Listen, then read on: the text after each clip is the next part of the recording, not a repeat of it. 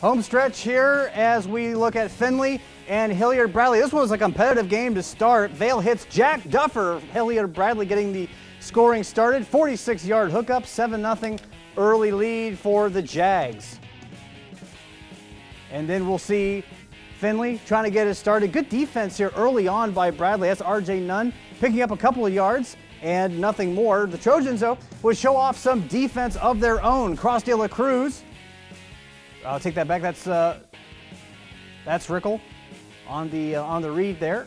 And then a nice bubble screen. This is to Isaiah Moore. He breaks a tackle, and he might go.